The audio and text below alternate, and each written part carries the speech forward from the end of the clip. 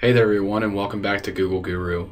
So yesterday Google Drive announced some really exciting changes to the copy and paste functions for the various apps within Google Drive. So this may not seem like a very big update, but once I get into the details of it, it may be really exciting for some of you guys. So one thing to keep in mind is that this is only available for those of you who are using Google Chrome as your default browser. So we push Google Chrome pretty frequently, so this is just another reason why you guys should be using Google Chrome as your browser.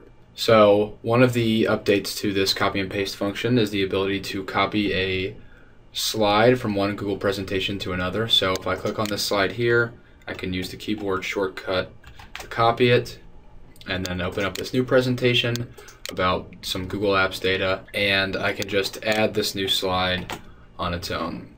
So that's a pretty cool feature. Another thing that you can do is copy and paste a Google drawing and insert that into a Google presentation as well.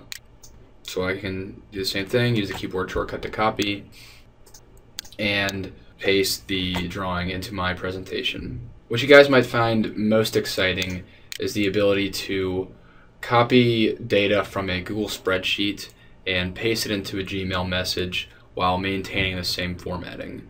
This is a really exciting update. I know this is something that people have been asking for quite some time now, so it's really exciting to be able to see this functionality. So this is a spreadsheet with my various Google Guru video ideas, so I'm just going to copy some of this, Control C again, go to this Gmail message here, paste, and as you can see, it maintains that same formatting inside this Gmail message. So like I said, this is something that wasn't available until just now, and I think the ability to paste a Google spreadsheet inside a Gmail message is really exciting. So this can kind of cut down on the steps of somebody having to open up a Google Doc and look at the spreadsheet.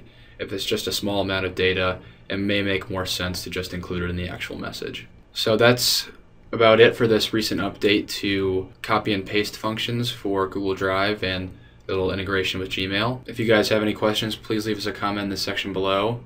And if not, just let us know which portion of this update is the favorite for you. I know there's a lot of different use cases for them, so just give us an idea of what's your favorite part of this update.